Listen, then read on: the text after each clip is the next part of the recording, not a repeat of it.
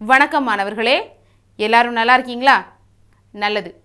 இன்னைக்கு வகுப்பை ஒரு கதையோட தொடங்கலாமா? வெற்றி செல்வனுடைய அப்பா ஒரு இராணுவ வீரர்.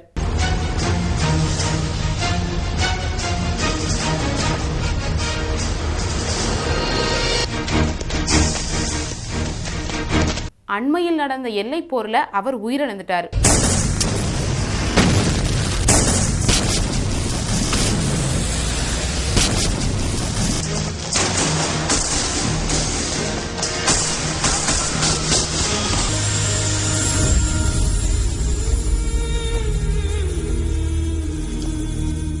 தன்னுடைய அப்பாவின் இழப்பு தன்னுடைய முகத்திலோ அல்லது செயலிலோ தெரியாதவாறு வெற்றி செல்வன் எப்பவும் உற்சாகமாகவும் சுறுசுறுப்பாகவும் இருப்பார்.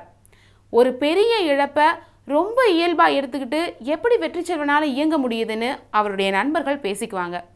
அவங்களில் 3 பேர் தங்களுடைய சந்தேகத்தை வெற்றி செல்வன்கிட்ட கேட்கவும் செஞ்சாங்க. அதுக்கு வெற்றி செல்வன் புன்னகை மாறாத முகத்தோட எல்லாரும் வீட்டுக்கு வாங்க, விளக்கமாக சொல்கிறேன் அப்படின்னு சொன்னார். நண்பர்கள் 3 பேரும் வெற்றி செல்வனுடைய வீட்டுக்கு போனாங்க. வீட்டுக்கு வந்த நண்பர்கள்கிட்ட என்னுடைய அப்பாவை போரில் இழந்து நான் வாடிய போது பக்கத்து வீட்டு அக்கா செஞ்சு காட்டிய சோதனை என்னை சிந்திக்க வச்சுது. அதனுடைய விளைவுதான் என்னுடைய சுறுசுறுப்பும் உற்சாகமும் என்று விளக்கி கூறிய வெற்றி செல்வன், அதே சோதனையை உங்களுக்கும் நான் செய்து காட்ட போகிறேன் அப்படின்னு சொல்லி நண்பர்கள் 3 பேரையும் அடுப்பறைக்கு கூட்டிகிட்டு போனார். அங்கே 3 அடுப்புகள் இருந்தன. அவற்றின் மேலிருந்த கலன்களில் நீர் நல்லா கொதித்து ஆவி பறந்ததால் அவற்றை மூடியிருந்த தட்டுகள் படப்படன்னு அடிச்சிட்டு இருந்தன. வெற்றி செல்வன் அடுப்பை அணைச்சாரு. முதல் கலனை திறந்து நண்பர்கள்கிட்ட காட்டினாரு. அதுக்குள்ளே கேரட் இருந்தது. நண்பர்களில் ஒருத்தர் அந்த கேரட்டை எடுத்து அமுக்கி பார்க்குறாரு. அது குழஞ்சு போய் இருந்தது. வெற்றி செல்வன் 2வது கலனை திறந்து நண்பர்களுக்கு காட்டினாரு. அதுக்குள்ளே முட்டை இருந்தது. நண்பர்களில் ஒருத்தர் அதை எடுத்தாரு. வெளியில் எந்த மாற்றமும் இல்லை. அதனுடைய ஓட்டை உடைச்சு பார்த்தாரு. உள்ள அது இறுகி போய் இருந்தது. இறுதியாக வெற்றி செல்வன் 3வது கலனை மூடியிருந்த தட்டை அகற்றினார். அதுக்குள்ளேருந்து காஃபியின் இனிய மனம் வந்தது. நண்பர்கள் அந்த மனத்தை ஆழ்ந்து உள்ளெழுத்தாங்க.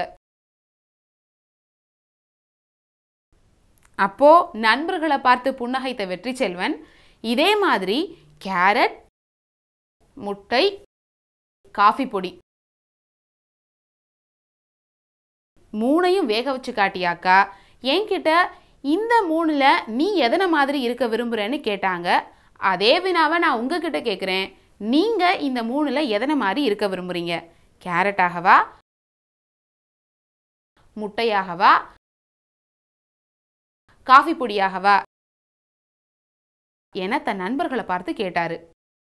நண்பர்களுக்கு வினாவின் பொருள் விளங்கவில்லை என்பதை புரிந்து கொண்ட வெற்றி செல்வன், உள்ளும் புறமும் உறுதியாக இருந்த கேரட் நீரில் கொதித்து குழைந்து விட்டது. உள்ளே நீர்மத்தன்மையாலான கருவையும் வெளியே ஓட்டையும் கொண்டிருந்த எளிதில் உடையக்கூடிய முட்டை நீரில் கொதித்ததும் வெளியில் எந்த மாற்றமும் இல்லாமல் உள்ளே இறுகிப்போன கருவாக மாறிவிட்டது. ஆனால் தனிச்சிறப்பு வாய்ந்த காஃபியோ நீரில் கொதித்ததும் தன்னுடைய மனத்தை அந்த நீருக்கே சேர்த்து விட்டது. இப்பொழுது கூறுங்கள், நீங்கள் இன்னல் தாழாமல் குழைந்து போகும் கேரட்டா, அல்லது இன்னலின் வெக்கையால் இறுகி போன முட்டையா, அல்லது இன்னலை ஏற்று தன் மனத்தை பரப்பிய காஃபியா என கேட்டார். இந்நிலையில் அந்த நண்பர்கள் 3வருள் நீங்கள் ஒருவராக இருந்தால் என்ன விடை கூறுவீர்கள் என்பதை உங்கள் அனுபவங்களை கொண்டு 2 நிமிடங்கள் சிந்தித்து பாருங்கள்.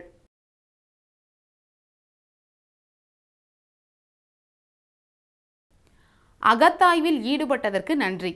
இப்போ வெற்றி செல்வனும் அவருடைய நண்பர்களும் என்ன செய்துட்டு இருக்காங்கன்னு பார்க்கலாமா? நண்பர்கள் தத்தம் விடைகளை கூறிய பின்னர் வெற்றி செல்வன், என் அப்பாவை இழந்த பின்னர் நான் பல வேளைகளில் கேரட்டாகவும் சில வேளைகளில் முட்டையாகவும் இருந்தேன். அக்கா செய்து காட்டிய சோதனையும் கேட்ட வினாவும் கொடுத்த விளக்கமும் என்னை காஃபியாக மாற தூண்டின. தொடர்ந்து முயன்றேன். இப்பொழுது காஃபியாக இருக்கிறேன். அதனால்தான் அதன் காரணத்தை உங்களுக்கு விளக்குகிறேன் என கூறினார். அதை கேட்ட நண்பர்கள் அவரை பாராட்டினர். அதனைத் தொடர்ந்து வெற்றி செல்வன் ஒரு காணொளியை எடுத்துக்கொண்டு வந்தார். இந்த காணொளியையும் அந்த அக்கா தான் கொடுத்தாங்க. இதில் சில படங்கள் இருக்கின்றன. ஒவ்வொரு படங்களுக்கும் ஒவ்வொரு கதை இருக்குது. நான் இன்னலால இடர்படும் பொழுதெல்லாம் அந்த படங்களை பார்த்து அதோட தொடர்புடைய கதையை எண்ணி பார்த்து புத்துணர்வு பெறுவேன். நம்ம எல்லாரும் சேர்ந்து இப்போ அந்த படத்தை பார்க்கலாமா என கேட்டார். நண்பர்களும் சரி என்று கூறினர். பாரு பாரு படத்தை பாரு, கங்கு நல்லா கனியுது பாரு, அதுல புடமா தங்கம் கிடக்குது பாரு, பாரு பாரு படத்தை பாரு என்று பாடிக்கொண்டே காணொளியை ஓடவிட்ட வெற்றி செல்வன், பார்த்துக்கிட்டே அரசன் கதையை கேளு என்று கூறிக்கொண்டே அரசன் என்பவரின் கதையை கூறத் தொடங்கினார். இப்போ அரசனுடைய கதையை நம்மளும் கேட்கலாமா? அரசன் அறிவியல் மாதிரிகளை செய்வதில் வல்லவர். எனவே மாவட்ட அளவிலான அறிவியல் கண்காட்சியில் அரசன் படிக்கும் பள்ளியிலிருந்து அறிவியல் மாதிரிகளை காட்சிப்படுத்துவதற்காக அரசனை தேர்வு செய்தார்கள். அரசனும் அக்கண்காட்சிக்கென்றே புதிய அறிவியல் மாதிரிகளை அரும்பாடுபட்டு சிறப்பாக உருவாக்கினார். கண்காட்சிக்கு 2 நாட்கள் முன்பு வரை அரசனுக்கான முறையான அழைப்போ அல்லது அனுமதி கடிதமோ வரவே இல்லை. உரியவர்களை தொலைபேசியில் தொடர்பு கொண்ட பொழுது அரசன் படிக்கும் பள்ளியிலிருந்து தங்களுக்கு எந்த தகவலும் வரவில்லை என்றும், பெயர்களை பதிவு செய்வதற்கான கடைசி நாள் ஏற்கனவே முடிந்துவிட்டதால் இனிமேல் அரசனால் அந்த கண்காட்சியில் பங்கேற்க முடியாது என்றும் தெரிவித்துவிட்டனர். இந்த இக்கட்டான சூழலை அரசன் தன் ஆசிரியரிடம் கூறினார். இந்த காட்சியில் இவர்களிடையே ஆன உரையாடல் இனி எவ்வாறெல்லாம் தொடரும் என்பதை உங்களில் ஒருவர் அரசனாகவும் இன்னொருவர் ஆசிரியராகவும் பங்கேற்று நடித்து காட்டுகிறீர்களா?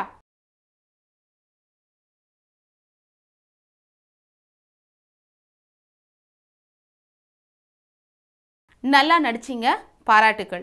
உணவு துகளொன்றை பல எறும்புகள் கூட்டமாக சேர்ந்து தூக்கி வரும் பொழுது அதனை யாரேனும் கலைத்தால் அந்த உணவு துகளை அங்கேயே விட்டுவிட்டு அடுத்த உணவு துகளை தேடி சென்று தூக்குவதைப் போல ஒன்றை நோக்கி நாம் கடுமையாக உழைத்தும் யாரோ செய்த தவறால் அது நிறைவேறாத பொழுது அதற்கு நாம் காரணம் இல்லை என்பதையும் நம்முடைய கடுமையான உழைப்பால் கிடைத்த மன நிறைவையும் எண்ணி அடுத்த வாய்ப்பை நோக்கி செயல்பட தொடங்க வேண்டும். ஏனென்றால் எண்ணியது கிட்டவில்லையே என்பதற்காக கலங்குவதால் எந்த பயனும் இல்லை. மாறாக புடம் போட போடத்தான் தங்கம் ஒளிரும், அனுபவம் பெற பெறத்தான் வாழ்க்கை சிறக்கும். எனவே அந்த அனுபவத்தை பெறுவதற்கு இதுவும் ஒரு வாய்ப்பு என்பதை உணர்ந்து எடுத்த செயலால் கிடைத்த நன்மைகளை எண்ணி பார்க்க வேண்டும். எடுத்துக்காட்டாக, அரசனுக்கு கண்காட்சியில் பங்கேற்கும் வாய்ப்பு கடைசி நேரத்தில் கிட்டாமல் போனாலும் அவர் உருவாக்கிய அறிவியல் மாதிரியால் அவருக்கு அறிவு விளக்கம், நற்பெயர், ஏற்பு ஆகிய நன்மைகள் ஏற்பட்டுள்ளன இல்லையா? எனவே எதிர்பாராத இன்னல்களை எதிர்கொள்ள தேவை தொடர்ந்து செயலாற்றலும் ஆற்றிய பணியில் அடைந்த பயனை உணர்தலும்.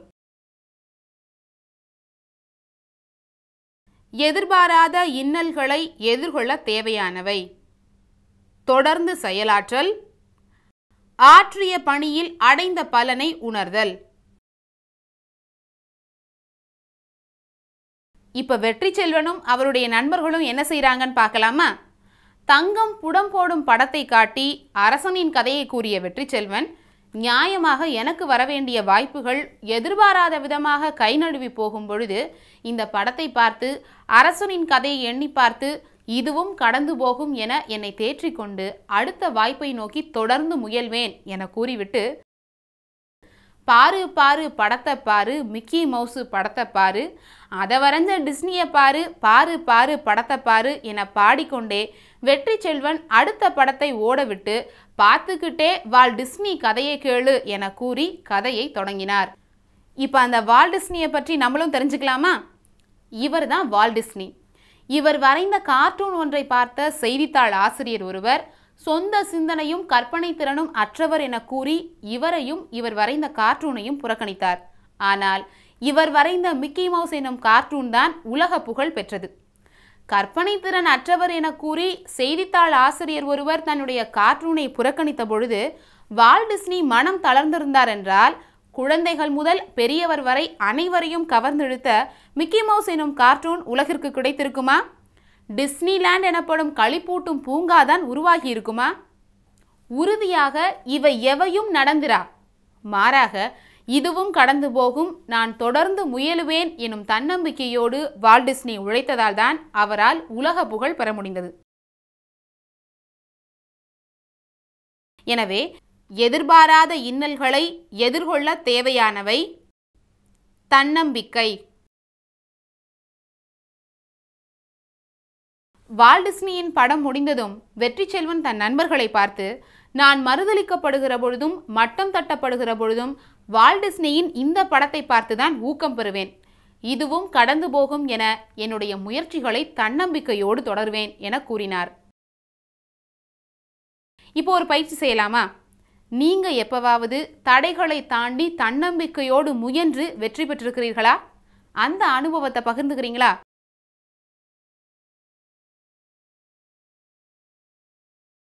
உங்கள் உணர்வுகளை பகிர்ந்து கொண்டதற்கு பாராட்டுக்கள்.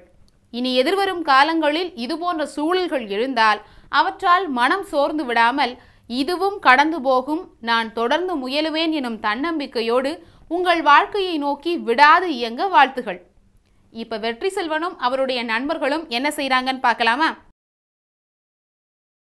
பாரு பாரு படத்தப்பாரு, கடலப்பாரு கடலப்பாரு, கடல்ல வர்ற அலையப்பாரு, விழுகிற அலையது எழுவதப்பாரு, பாரு பாரு படத்தப்பாரு என பாடிக்கொண்டே வெற்றி செல்வன் அடுத்த படத்தை ஓடவிட்டு, பார்த்துக்கிட்டே மணிவண்ணன் கதையை கேளு என கூறி அடுத்த கதையை கூற தொடங்கினார். வெற்றி செல்வன் சொன்ன அந்த மணிவண்ணனுடைய கதையை நம்மளும் தெரிஞ்சுக்கலாமா? மணிவண்ணன் ஒரு துணிக்கடையில் தையல்காரராக வேலை பார்த்துட்டு இருந்தார். அதனால அவருக்கு ஓரளவுக்கு வருவாய் கிடைச்சிட்டு இருந்தது. அந்த துணிக்கடையுடைய முதலாளி வேற தொழிலை தொடங்க விரும்பி துணிக்கடையை மூடிட்டாரு. அதனால மணிவண்ணன் உள்ளிட்ட அங்க வேலை பார்த்த அனைவருக்கும் வேலை போயிடுச்சு. இந்த இக்கட்டான சூழ்நிலையில மணிவண்ணன் என்ன செய்யணும்னு நீங்க நினைக்கிறீங்க? என்னுடைய வேலை போய்விட்டதே, இனி நான் எப்படி வாழ்வேன் என புலம்ப வேண்டும். குறுக்கு வழியில் சம்பாதிக்க தொடங்க வேண்டும். தன்னுடைய தையர் திறனை கொண்டு தனக்கென ஒரு தையர் கடையை தொடங்க வேண்டும்.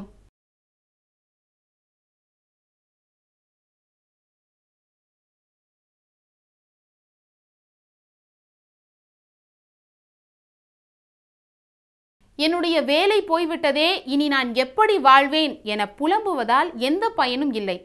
அதே வேளையில் தன்னுடைய வாழ்க்கையை நடத்துவதற்காக பிறரை ஏமாற்றும் குறுக்கு வழியில் ஈடுபடுவது நியாயமன்று. மாறாக அலைகள் வீழ்வது எழுவதற்காகத்தான் என்பதை உணர்ந்து, இதுவும் கடந்து போகும், நான் தொடர்ந்து முயலுவேன் என எண்ணி இந்த இக்கட்டான சூழ்நிலையில் தன்னுடைய தையர் திறன் மீது முழு நம்பிக்கை வைத்து தனக்கென ஒரு தையர் கடையை தொடங்குவதே அறிவுடைமையாகும். எனவே எதிர்பாராத இன்னல்களை எதிர்கொள்ள தேவை தன்னுடைய ஆற்றலை உடன்பாடான வழியில் பயன்படுத்துதல் ஆகும். எதிர்பாராத இன்னல்களை எதிர்கொள்ள தேவையானவை: தன்னுடைய ஆற்றலை உடன்பாடான வழியில் பயன்படுத்துதல். இப்போ ஒரு பயிற்சி செய்யலாமா? உங்களுக்கு தெரிஞ்ச யாராவது தமக்கு இன்னல்கள் வந்தபொழுது தங்களுடைய ஆற்றலை உடன்பாடான வழியில் பயன்படுத்தி வெற்றி பெற்றிருக்கிறாங்களா? அவங்கள பத்தி யாராவது பகிர்ந்துக்கிறீங்களா?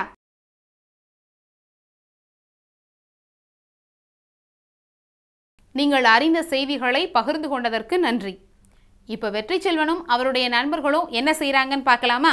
அலைகள் வீழ்ந்து எழும் படத்தை காட்டி மணிவண்ணனின் கதையை கூறிய வெற்றி செல்வன், எனக்கு எதிர்பாராத இக்கட்டும் வீழ்ச்சியும் வருகிற பொழுதெல்லாம் இந்த படத்தை பார்த்தும் மணிவண்ணனின் கதையை எண்ணி பார்த்தும் இதுவும் கடந்து போகும், நான் தொடர்ந்து முயலுவேன் என கூறிவிட்டு அடுத்த படத்தை பாரு பாரு படத்தப்பாரு, நீருக்குள்ள அழுத்த அழுத்த மீண்டு எழும் பந்தப்பாரு, பாரு பாரு படத்தப்பாரு என பாடிக்கொண்டே வெற்றி செல்வன் அடுத்த படத்தை காட்டி, பாரு பாரு படத்தப்பாரு, பார்த்துக்கிட்டே பந்த போல மீண்டு எழுந்த சுஜாதாவின் கதையை கேளு என கூறி சுஜாதாவின் கதையை கூறத் தொடங்கினார்.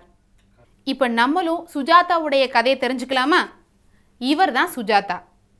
எப்பவும் எதுக்காகவும் யாரையும் சார்ந்திருக்க கூடாது, தன்னுடைய காலில் தான் நிற்கணும்னு நினைக்கிறவர் சுஜாதா. இவர் தன்னுடைய 21வது வயதில் ஒரு விபத்தில் சிக்கினார். அதனால எழுந்து நடக்க முடியாத நிலைக்கு ஆளானார். தோளுக்கு கீழே உடலை அசைக்க முடியாத நிலைமைக்கும் ஆளானார். அதனால எப்பவும் எல்லாத்துக்கும் யாரையாவது சார்ந்திருக்க வேண்டிய நிலைமைக்கு உள்ளான இவர் அதுக்கப்புறம் என்ன செய்திருப்பாருன்னு நீங்க நினைக்கிறீங்க? வேறு வழியின்றி எப்பொழுதும் யாரையேனும் சார்ந்தே தன்னுடைய வாழ்க்கையை நடத்துவார். தன்னம்பிக்கையோடு ஏதேனும் ஒரு தொழிலில் ஈடுபட்டிருப்பார். தன்னிறக்கத்தால் புழுங்கி இருப்பார்.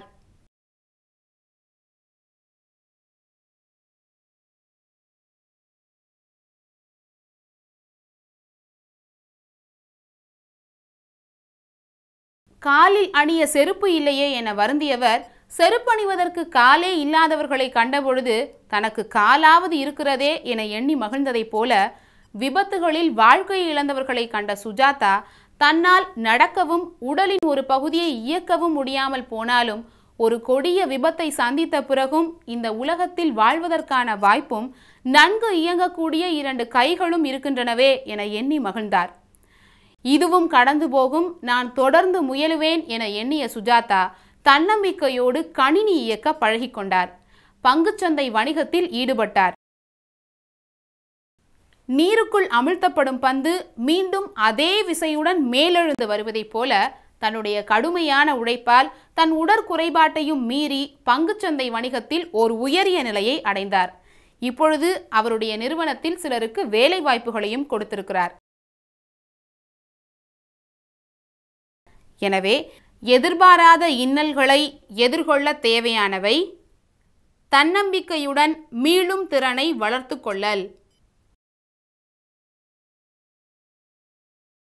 நீருக்குள் அமிழ்த்தப்படும் பந்து மீண்டெழும் படத்தை காட்டி சுஜாதாவின் கதையை கூறி முடித்த வெற்றி செல்வன், இனி மீளவே முடியாது எனும் நினைக்கும் அளவிற்கு என்னுடைய வாழ்வில் பேரிடர் வரும்பொழுதெல்லாம் இந்த படத்தை பார்த்தும் சுஜாதாவின் கதையை எண்ணி பார்த்தும் இதுவும் கடந்து போகும், நான் தொடர்ந்து முயலுவேன் என எனக்கு நானே சொல்லிக்கொண்டு உற்சாகத்தோடு உழைக்கத் தொடங்குவேன் என கூறினார். தமக்கு வந்த இன்னல்களை சுஜாதாவை போல தன்னம்பிக்கையோடு எதிர்கொண்டு மீண்டவர்கள் யாரேனும் உங்களுடைய வீட்டில், தெருவில், ஊரில், பள்ளியில் இருக்கிறார்களா? அவர்களை பற்றி உங்கள் நெருங்கிய நண்பரிடம் பகிர்ந்து கொள்கிறீர்களா?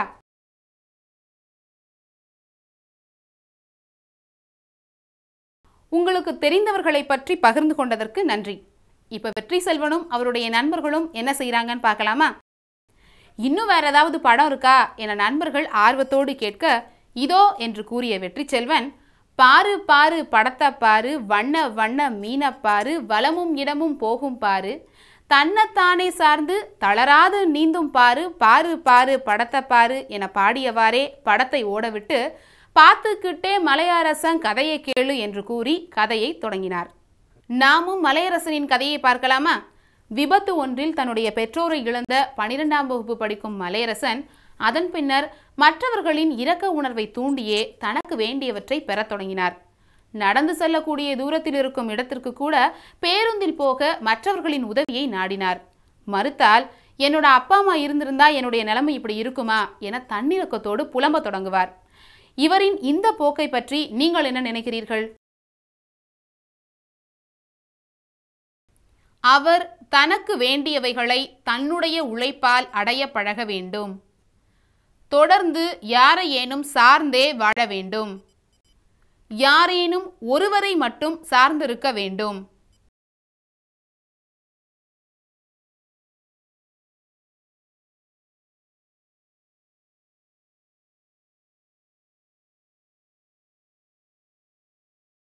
உறவுகளை இழத்தலால், அதிலும் குறிப்பாக பெற்றோரை இழத்தலால் யாருக்குமே பெரும் மன அழுத்தம் ஏற்படும்.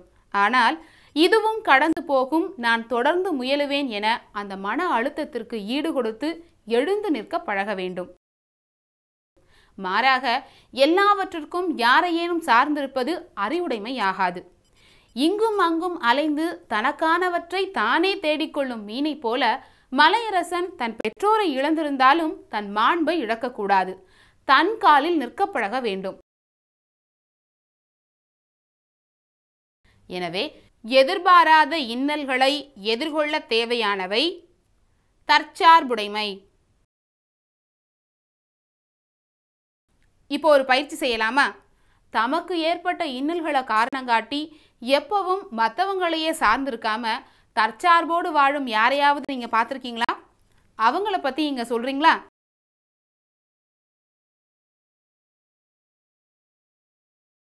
நீங்கள் அறிந்தவைகளை கூறியதற்கு நன்றி.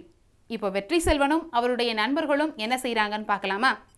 மீனின் படத்தை காட்டி மலையரசனின் கதையை கூறிய வெற்றி செல்வன், யாருடைய ஆதரவும் இல்லாமல் இந்த வேலையை என்னால் செய்ய முடியாது எனும் எண்ணம் எனக்குள் வரும்பொழுதெல்லாம் இந்த படத்தை பார்த்தும் மலையரசனின் கதையை எண்ணியும் இதுவும் கடந்து போகும், நான் தொடர்ந்து முயலுவேன் என எனக்கு நானே சொல்லிக்கொண்டு தொடர்ந்து ஊக்கத்தோடு முயற்சி செய்வேன் என கூறிவிட்டு, பாரு பாரு படத்தை பாரு, கடலு மேல படகு போகுது, காத்து அடிச்சு படகு ஆடுது, ஆடுற படக கவிழாம காக்க படகோட்டி படுற பாட்டை பாரு, பாரு பாரு படத்தை பாரு என பாடிக்கொண்டே அடுத்த படத்தை ஓடவிட்டு, பார்த்துக்கிட்டே இளவரசி கதையை கேளு என கூறி இளவரசியின் கதையை கூறத் தொடங்கினார். இளவரசியின் கதையை நாமும் பார்க்கலாமா? மாநில அளவிலான பாட்டு போட்டி ஒன்றில் இளவரசி பங்கேற்கிறார். போட்டியின் ஒவ்வொரு கட்டங்களிலும் மிகச் சிறப்பாக பங்கேற்று அடுத்தடுத்த நிலைகளுக்கு முன்னேறுகிறார். அரையிறுதிச் சுற்றிலும் வெற்றி பெற்று இறுதிச் சுற்றுக்குள் நுழைகிறார். விறுவிறுப்பாக நடைபெற்ற அந்த இறுதிச் சுற்றில் இளவரசியும் இன்னொருவரும் பங்கேற்றனர். இறுதியில் ஏற்பட்ட கண நேர தடுமாற்றத்தால் இளவரசி வெற்றிக்கனியை நழுவவிட்டார். போட்டி நடுவர்கள் இளவரசியின் அனுபவங்களை பகிர்ந்து கொள்ளுமாறு கூறினர். அப்பொழுது இளவரசி புன்னகையோடு இறுதிச் சுற்றில் தன்னுடைய திறமைகள் முழுவதையும் வெளிப்படுத்த இயன்றதையும் அதனால் தனக்கு ஏற்பட்ட மகிழ்ச்சியையும் பற்றி பேசினார். இந்த காட்சியில் வரும் இளவரசியாக உங்களில் யாரேனும் பங்கேற்று நடித்து காட்டுகிறீர்களா?